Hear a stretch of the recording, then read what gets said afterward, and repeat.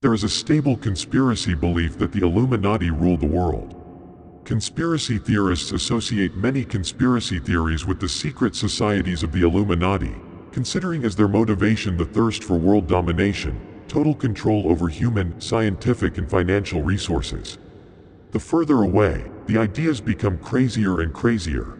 Some believe that the Illuminati are subordinate to entities from the immaterial dimension of the cosmos, who control a huge number of civilizations in the universe, playing their games with each other through the material dimension itself. Someone believes that even these entities are in an endless corridor of bondage of higher entities.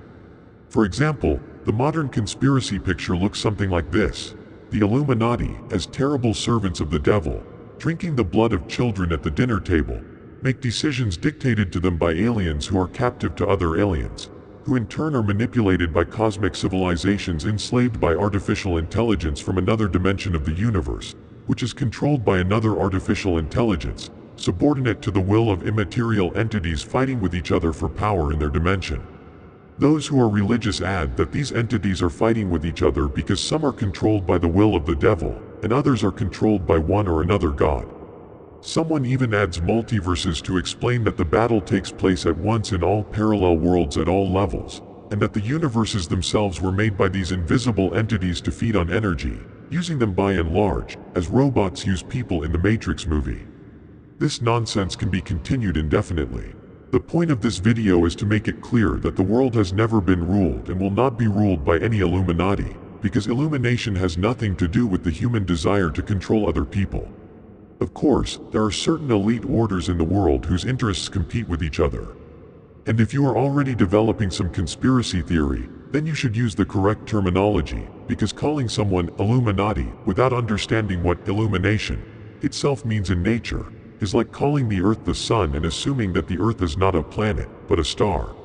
So, to begin with, let's take a closer look at the origin of the word Illuminati, from the German Illuminate Norden and from the Latin Illuminati, also enlightened from Lat. Illuminatus, illuminated, enlightened, enlightened. Let me remind you that it follows from the theories of conspiracy theorists that the main motivation of the Illuminati is the thirst for world domination, total control over human, scientific, and financial resources. Don't you find a direct contradiction here? This sounds as stupid as, for example, postmodernism. It is well known that the philosophy of postmodernism spoke about the death of the author, about the destruction of authorities, and about the contextuality of truth. That is, truth is not universal and depends on certain circumstances. This relativism, in which there are no facts, but only points of view and interpretations, gave rise to modern culture. If postmodernism declares that there is no objective truth that is uniform for all, then this statement itself cannot be an objective uniform truth. Just as postmodernism begins to stumble over itself, so the Illuminati limp along with the illumination. How can the enlightened one, from Lat. Illuminatus, enlightened, a person to have a thirst for world domination? No way. Kant believed that enlightenment requires only freedom, and such freedom that in any case one can publicly use one's own mind.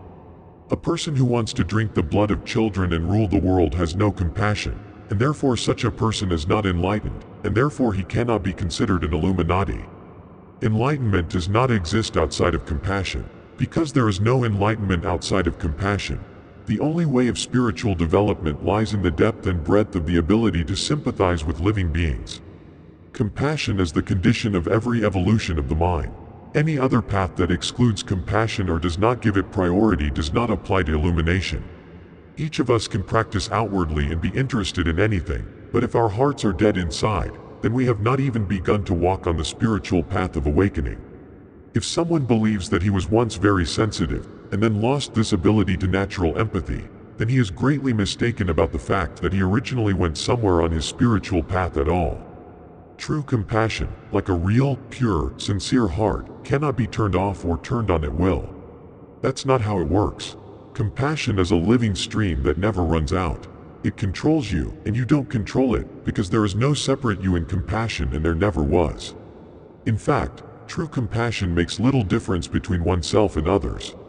We naturally feel that we are a part of others, and they are a part of us. We can feel their suffering 100%, or at least we really know what it's like, and therefore we can take on all or most of their burden. This is the potential that we need to develop. This means that we practically do not feel the gap between ourselves and others. There is no separation between ourselves and the other, because the feeling of dual separation has disappeared.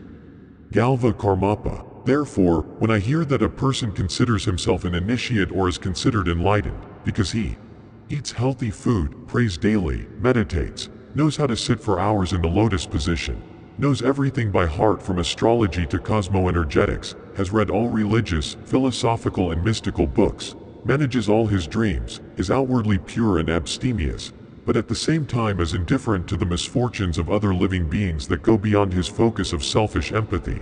A person for me, of course, is not an Illuminati, but simply a good or not very good, depending on how you look at it, a cosplayer or a spiritual faker.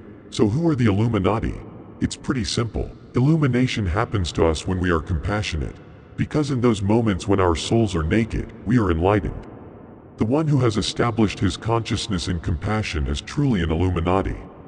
You cannot know all the occult books by heart, not be initiated into the secret lines of knowledge transmission, not understand what Kabbalah is at all, never meditate in your life, but at the same time throw yourself into the river for a drowning child, risking the cost of your own life and saving him to become an Illuminati in the true sense of the word.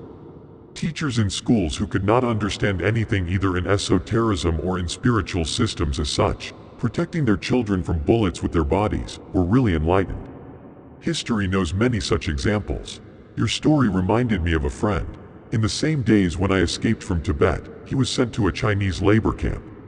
Before escaping from the Norbulinka Palace *, I decided to visit the chapel and pay my respects, assuming that I was going there for the last time. There I met a friend who was already a senior monk of the Namgyal monastery at that time. Lopan La, as the monks affectionately called him, did not know that it was me. My visit was kept in the strictest secret, and it was impossible to open up even to him. As soon as I left the palace, the Chinese attacked. They arrested a lot of people and sent 130 people to a very remote area, as Stalin once exiled to Siberia. After 18 years of hard labor, Lopanla was able to escape to India. That's how I found out what happened in the labor camp. Lopanla said that the prisoners had no shoes and went barefoot even on the coldest days. Sometimes it was so cold that the spit turned into ice before it reached the ground. The prisoners were always hungry. Once Lopanla experienced such a brutal hunger that he tried to gnaw the body of a dead comrade. But the flesh was frozen and he could not bite it off. All this time, the prisoners were tortured. These were Soviet-style tortures, Japanese and Chinese. In this camp, they were united, creating a particularly cruel torture system. By the time my friend was released, only 20 out of 130 people were left alive. He said that he had been in real danger for all these 18 years. Naturally, I thought that it was about the danger to his life. But he replied that he was afraid of losing sympathy for his Chinese captors. Everyone in the room held their breath. This was incredible. This man considered the loss of empathy to be the greatest danger to himself. The loss of their cordiality and humanity. My friend is still alive. Now he is 97 years old, and his mind is still clear, sharp and healthy. As you said, spiritual experiences and experiences have only strengthened his capacity for compassion and the best human qualities. The Dalai Lama 14. A dialogue with Archbishop Desmond Tutu about the power of genuine compassion. 2015. The material is taken from the Book of Joy. How to Be Happy in a Changing World, by Douglas Abrams. Cosmic illumination as a way out of the subject-object dualism, which is the highest delusion on the way to understanding the true nature of the reality of the universe. Overcoming this subject-object dualism should become the main priority of transformation in the interests of humanity. Compassion is the highest form of love, and here we are not talking about some egoistic feeling for one person or animal, but about a genuine all-encompassing love that gradually and consistently expands from a smaller circle to a larger one, from family and friends to the population of a city and an entire country, from the population of an entire country to all living beings on the planet, from all living beings on the planet to the cosmos as a whole. Love is a state of true unity with the universe.